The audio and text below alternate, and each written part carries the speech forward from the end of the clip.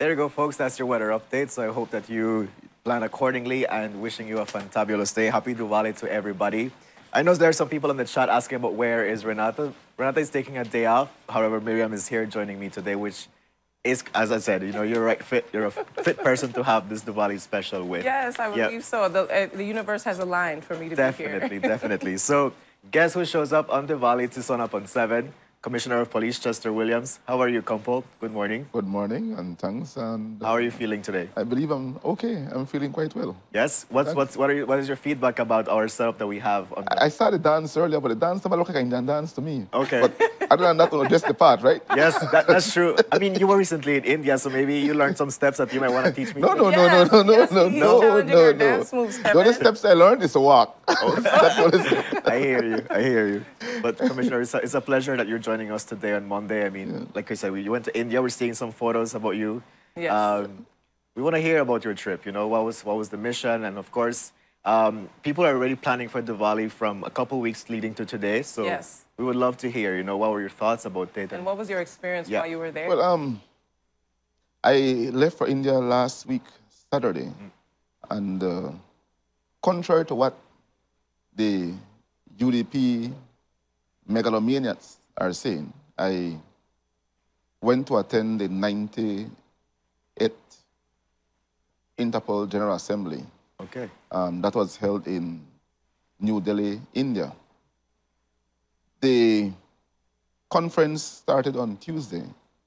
But from here to India, it's a very long way, and so there were 2 days of traveling going. And the conference began on Tuesday. The opening was done by the Prime Minister of India. Okay.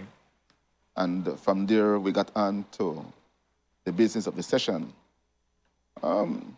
Basically, it's a session where annually the different Interpol member states, which is 195 of us, would gather and discuss matters relating to international policing. How can we enhance policing across the globe? The important thing there is to network and collaborate. Oftentimes, you know that we would have fugitives families who are wanted around the world, and likewise, fugitives in Belize who are wanted by other countries. Right.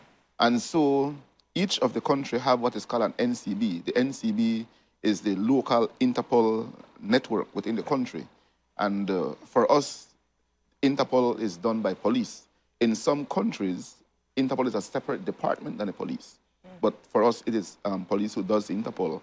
And so the Interpol or the NCBs within the different countries are the ones who normally coordinate with each other. Each of the member states have what is called an Interpol portal. And within that portal, it has all the different notices that Interpol would issue as it relates to persons who are wanted, vehicle theft, etc. We have, like, for example, the red notice, the purple notice, and these sort of things. And what we did at the assembly was to look at the current trend in crime across the world. Yes, times have changed, and we're seeing a new phenomenon in crime. It is not unique to only Belize, but basically across the world. But the conference was focused more on cybercrime and child exploitation. Those two were the main focus of the conference. Wow. Like what the president said, the president of Interpol, that child exploitation is dear to him. And I think that all of us at the conference share that view, that we cannot live in a world where our children are being exploited. And we're finding that the internet is one of the main means by which children are being exploited. In one presentation, they were saying that children as young as 10 months are being exploited. Wow. And so it is important for the different police departments across the world to ensure that we have a system in place to be able to combat these type of acts. And there were many presentations done dealing with the whole issue of child exploitation. If a matter of fact, a resolution was also passed to address the issue. And so we're hoping that next year, Assembly, there'll be more resolutions, and perhaps even getting articles to be able to address exploitation. Now, one of the things that many of the countries are dealing with is the fact that our local legislation is not strong enough to be able to deal with the whole issue of exploitation of children or even cybercrime in a whole. So what we propose is that Interpol will develop a policy and will seek to lobby member states to pass stronger laws to be able to address these type of crimes. So that's something we can expect in the days to happen. One of the things that we found during the whole session was that, let's look at, for example, Facebook or Instagram. If someone were to post something about you that is not true, or if a child is exploited on social media, the bureaucracy of getting the information you need from Facebook is extremely tough. And in some cases, you would get it long after, when in fact, if you had received it early, you could prevent certain things. So we're looking at ways by which we can cut the bureaucracy. And once the countries would pass local laws to address these issues, then Facebook is going to comply. Currently, Facebook operates based on the domestic laws of the country. They cannot go outside of that. And so we need to see how we can change our laws within to be able to facilitate Facebook giving us information in a more quicker manner. It's so good that you have the opportunity to attend such conferences, because you go there and you're able to, to learn, but also like pick some things that you feel is missing here that, as you're talking about child exploitation and cybercrime, it makes things better, right? It gives you the opportunity for you to be able to address those situations. And it can be implemented here in Belize. I think especially we need that. I mean, and like you said, that's just a huge concern for everybody, children overall, like keeping them safe. And I know that was the business part of your trip, but we are celebrating Diwali, so I wanted to ask you, just like, how was your trip as far as the sights, the smells, the celebrations in India? Did you see them preparing for this festival? And if so, what did you see? Or experience? My experience in India wasn't too good, I must say. Except for the day before I left. Basically, from my arrival in India on Tuesday, I have not eaten a plate of food. I was living on fruits. Basically, morning, afternoon, and evening. I Is that just due to scheduling, or? No, the food is just too spicy for me. I just couldn't eat the food. But you could have, asked for less spice. That's what I do. I said very less spice. I just couldn't eat the food. And, very less. Very less. Other than that, sleeping was an issue. When it is day here, it is night there. And so to adjust. Even after That's true. conference would be over for the day, and I would retire to my hotel room in the late evening, I still have to deal with issues from Belize. Because they're here. Exactly. And then I have my mother in hospital, and so I have to be getting updates from my sisters in respect to my mother's condition, and even at work. I have issues with work as well. Mr. Jones, who was acting in my absence, would normally notify me if there's something major occurring that I need to know. And so, like, getting sleep was next to none. I would say like 2-3 hours the most within a 24 hours period. Sleep I got. And every evening they had some activity. The first evening they had the welcome banquet, which was hosted by the Prime Minister of India. And I didn't go to none of the events. Every night they have events. I didn't attend none of the events. I just go to conference, and after conference, I go to my hotel and I spend the time there. And saying this is because of the sleeping pattern change, no? Not really, but basically because I have issues to deal with. And my roaming was not working. So once I left the hotel, I would not have internet service or service for them to be able to contact me. And I want to make sure that I was always available in the event that something occurred, that I am reachable. And so based on I didn't go. Now, the Saturday before we left, the Indian government sponsored a trip for us to go to Taj Mahal. And I almost didn't go, but I said, you know, I'm in India. Right. Why not? I have heard of the place before. I've never seen it. Wonderful. And so that was the only outing I had. And that was the day before we left, because we went what in did the you morning. think about your Taj Mahal? It's a very impressive site. That entire white building, that one there, Yes. that is built from marbles. In every square inch of that building is marble.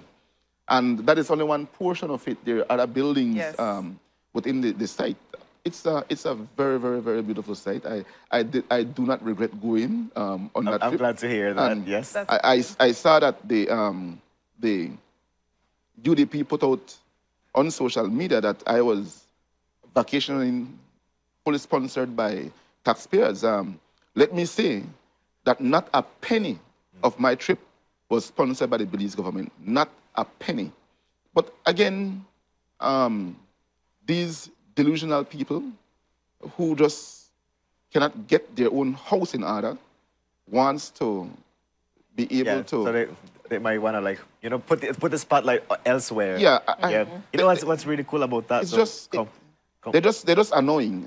I guess they have nothing better to do. That's what I'm saying. You know, they want to put the spotlight elsewhere when they cannot focus on what's going internally. They don't even know what you're going through. You know, like I personally, if I didn't have to go, I would not have gone. I left this country with my mother in the hospital.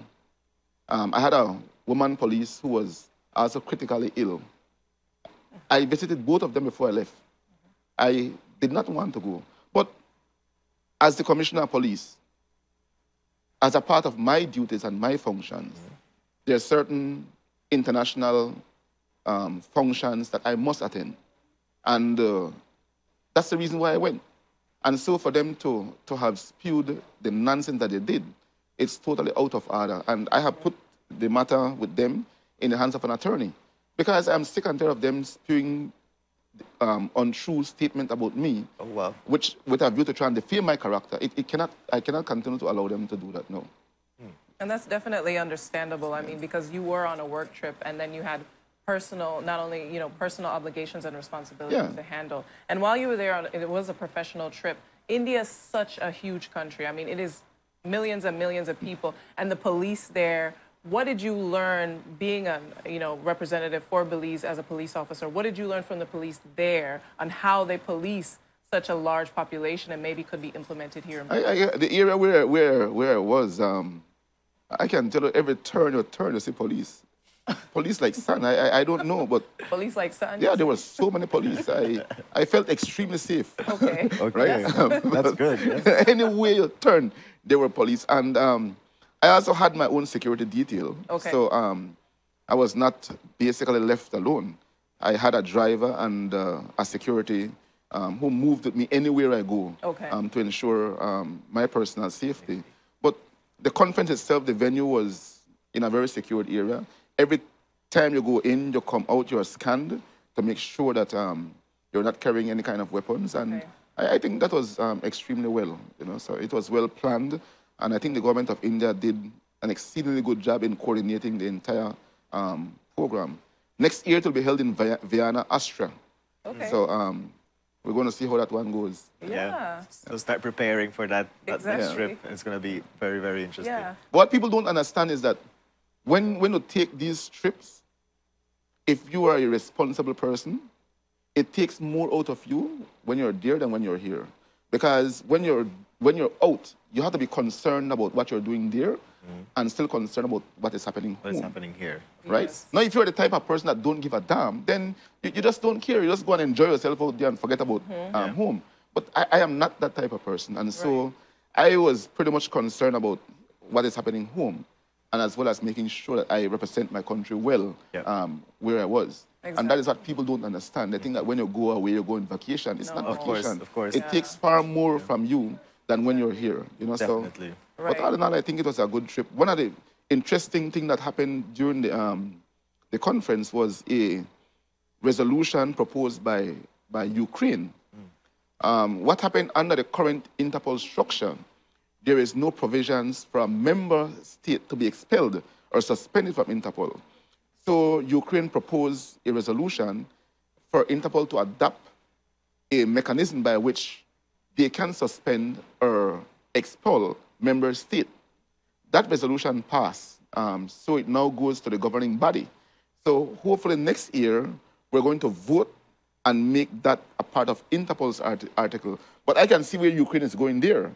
They're going after Russia. Right. Right. So once that resolution that becomes an article next year, then I am sure that they're going to propose a resolution to expel Russia out of Interpol. Okay. So that's going to be an interesting move there. So let's see how that turns out. Definitely an interesting move. And it just seems like overall, despite your personal obligations and responsibilities, you did represent Belize well. Thank you for doing that. Yes, thank you for doing that. It's always a pleasure. And check out the Taj Mahal. I have not been lucky to do that. Have you been there? Yes, I have been to the you're Taj Mahal. you're so blessed. It's beautiful. Yes, it is very beautiful. Y'all share that in common now. Yes. That's really good. Yeah. It's a very beautiful Thank you so much for joining us thank today you on for our joining Diwali us. special to share more about your India trip, the conference, and of course, what you did there.